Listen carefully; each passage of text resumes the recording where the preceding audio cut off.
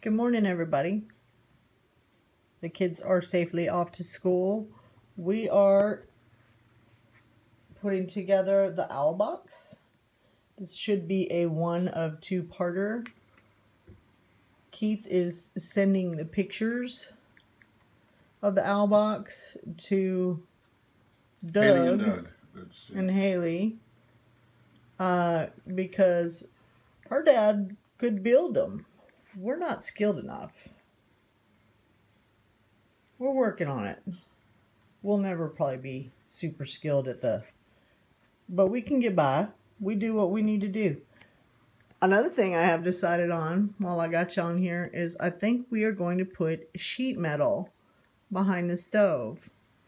What do you think? Old sheet metal that I find somewhere or brand new sheet metal?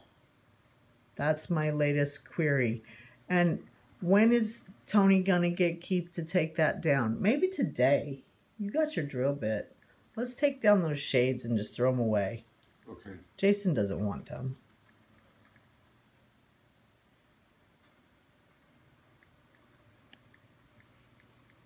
All right. Look, I filled those shelves up, y'all.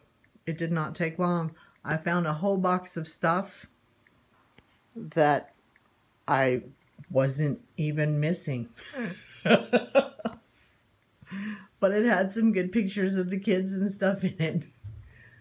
Okay, everybody have a good day. I will get the second parter of this up. It is windy outside, but we want to get this up and see what happens. And we don't know if we're picking the right location. We've gone around about it a little bit, and I'll show you where it's gonna go. I think we can watch it from this window. It looked like it needed a good sized tree. So if you look out there, straight ahead of us, past a few of these little trees, there looks to be a good sized oak tree. Ooh, I guess I can back you up a little bit, sorry. It looks to be a good sized oak tree there. Straight through that little path right there in front of me. And to the right hand side of the screen, well, let me see. Right there. Do you see it? That's what we're going to try. Because we'll be able to watch it from this window.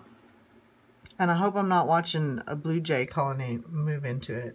45 blue jays fly out of it every morning. Okay, that's all. Take it easy.